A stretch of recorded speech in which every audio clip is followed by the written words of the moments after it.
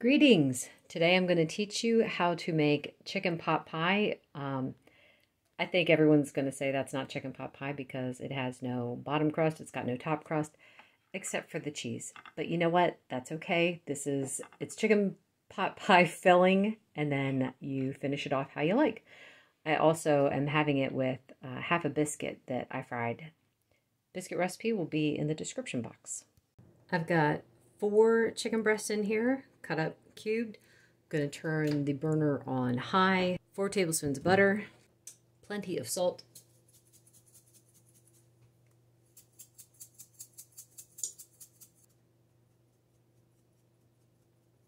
garlic powder,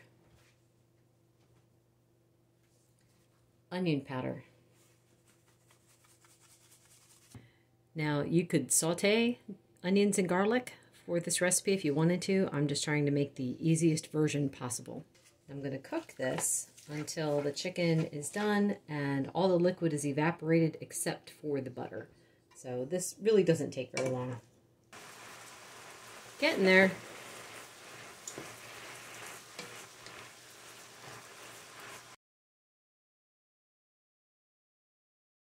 I'm going to add in 1 cup of chicken broth and 2 tablespoons of white vinegar. And just be aware the vinegar is going to get a little overpowering, but that's okay. I want to reduce this down some before I add the next ingredient. This looks really good, so I'm going to add in 2 cups of heavy cream and a block of cream cheese and turn the heat down. I'm going to have the heat on medium while I cook this. Ah, it splashed everywhere.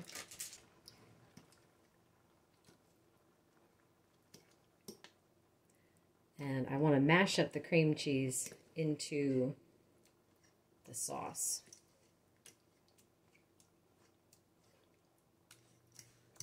And just keep letting that cook until it starts to thicken some, and then you want to taste for seasoning.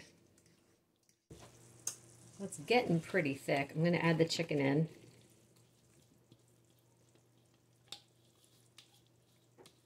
And all the liquids.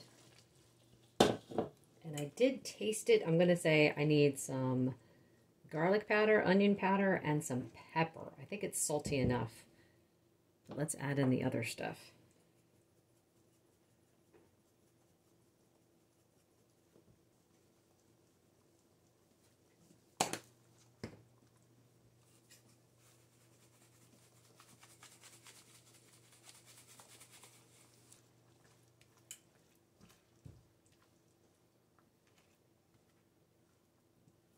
I'm actually going to turn the heat off because it's thick now. As it bakes, it's going to get even thicker.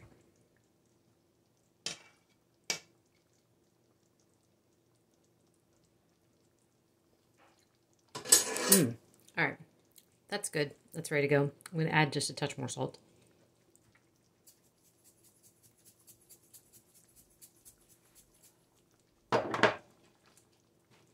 And a cup of peas, frozen peas.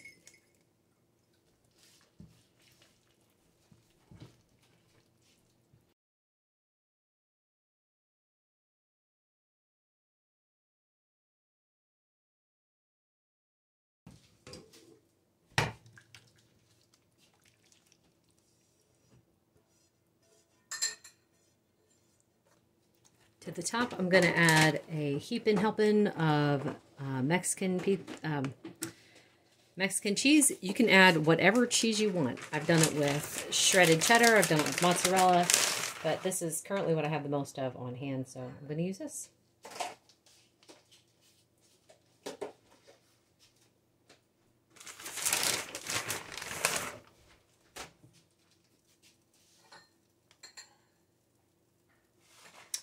It's going to go into a 350 oven, and it's going to bake for about 25 minutes, and then the last 5 minutes I'm going to turn it on broil just to get the top bubbling. Time for a taste test. My spoon's dirty just because I used it to scoop, but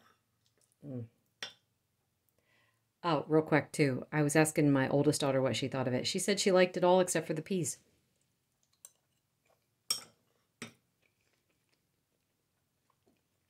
Mmm. Oh my word. That is so yummy. Now, I don't actually need the biscuit to go along with it. I just thought it would taste good.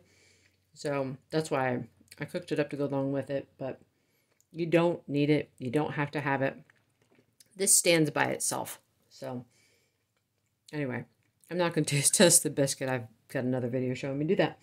So anyway, thank you so much for watching. Please let me know if you try this. And let me know what you think.